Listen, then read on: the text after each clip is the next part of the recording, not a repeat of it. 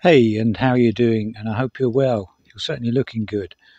Well, just wanted to do a very small update on the Jay Slater case. So, or is it a case now? Or it could be a case. Some people were talking about private investigators still being involved as much to my knowledge, there aren't any private investigators that are involved, and if people need to be involved, it would be Interpol, the British police, and such off something of within those lines. We see the ominous GoFundMe go up now as we speak to around about 70,000 and counting. It's absolutely crazy, and it could be seen as empathy fraud. I'm kind of in a way not blaming the family, or should I be blaming the family? It's very tempting, and if I was in the same position and I needed the money, would I take the money? If the money kept rolling in, probably, but that doesn't make it morally right.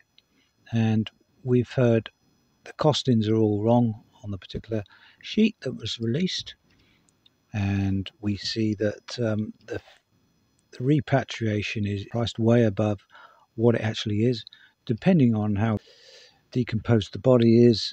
It's still not, I think it was quoted 20, 30 grand or something just for bringing a body. No. Funeral, 5 grand. 5 grand is no more than that, not the 12 grand quoted, 15 grand. Travel insurance, I don't know, would led to believe it won't cover that.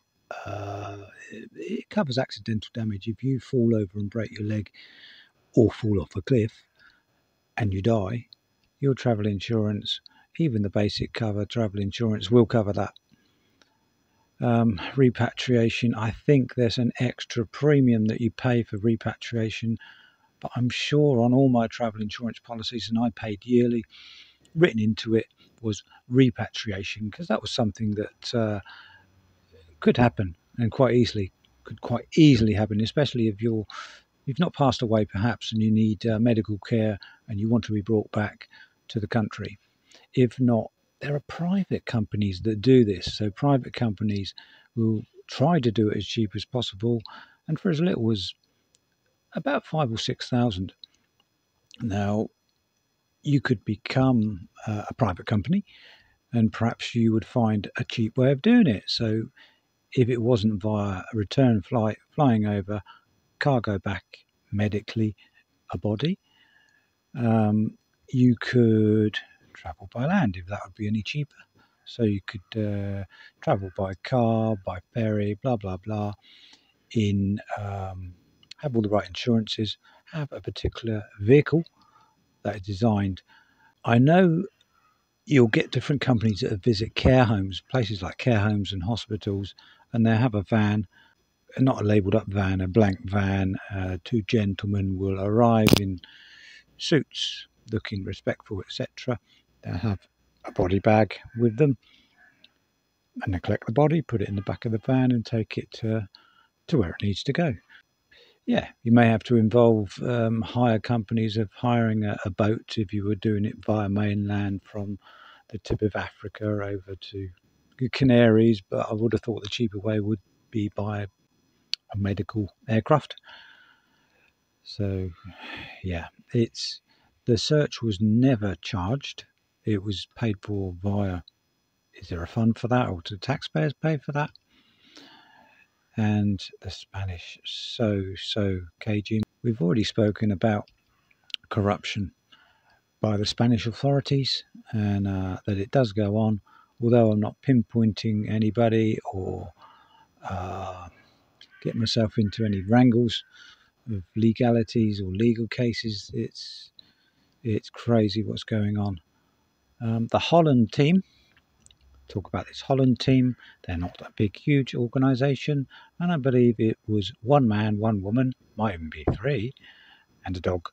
If there were ropes and mountaineering equipment involved, they weren't a specialised as such mountain team.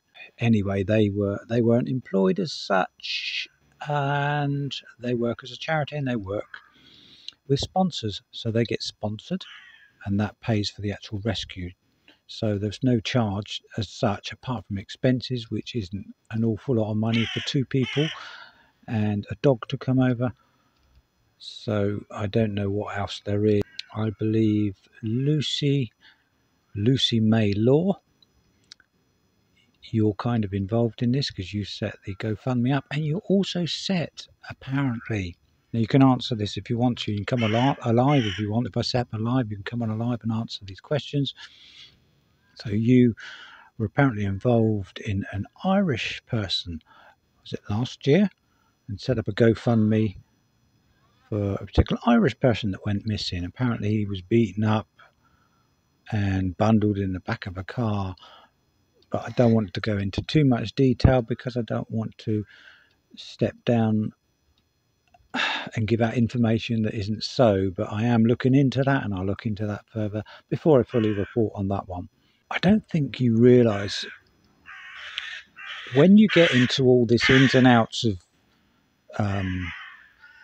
corruption, etc., and this Jay Slater case has gone worldwide, you don't realise there are certain corners it goes into social media, and they look into things more thoroughly than an investigation would, and it certainly costs less, and some of it may be made up. The vlogs and reports do actually delve in quite deeply. Now there is a corner called the Dark Corner, which also will look into this as well, and people involved in that dark corner aren't terribly, they're a mixture of people, but they certainly won't react in getting threatened, whether that is threatened in an illegal manner or threatened in a legal court case type of manner, because a lot of them are still active Masons within this country. They do hold a lot of clout in the judicial system, and they're high-ranking officers, probably a bit like the Spanish. I don't want to emphasise so much on the Spanish side because lots of other countries are corrupt, and they have the same sort of body of people, same governance of people, and dictatorships, etc.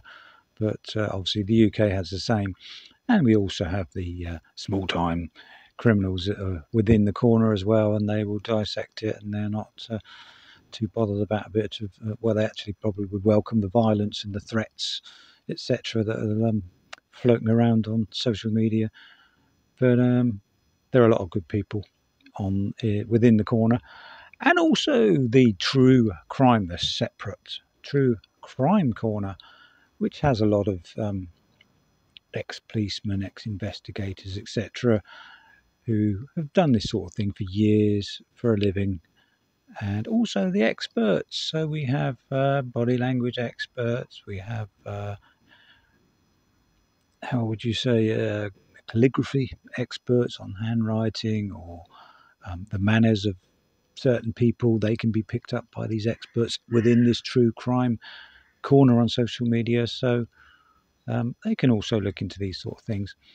It was spoke of to get an autopsy in the UK together, a separate autopsy, another autopsy. I presume the correct autopsy was carried out in Spain, but being corrupt, forgive us not for trusting you, but Spanish police, and this is directed at you, and authorities, things can be doctored, paperwork can be changed, remembering the drugs trade as such brings in tourists, a lot of tourists, and I was told, figure-wise, it can be up to 70% of your business involves drug takers. So I'm not saying it's particularly deadly and it kills everybody or something like that, but obviously it's drug trading, drug dealing, drug trafficking that goes on, and apparently that's not supposed to be very nice, is it? So yeah, if they did have a UK autopsy, I mean, would there be any DNA left on the body? I don't know. I'm not a professional.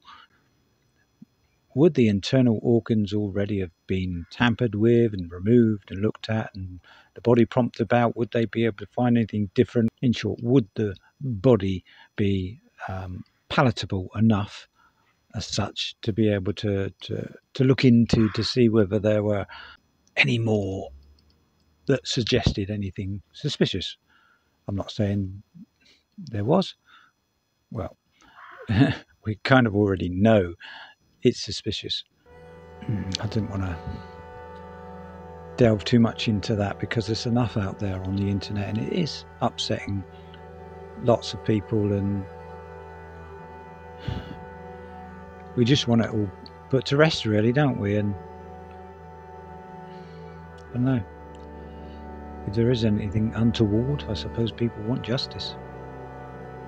Anyway, thank you for listening, and thank you for the updates that I'm getting through from different people and different authorities myself. I don't know these people, and I did think the emails I got through were my sources, but these other sources, they seem quite in the know whether the email addresses are correct. But what's coming through is from different governing bodies and agencies and things like that.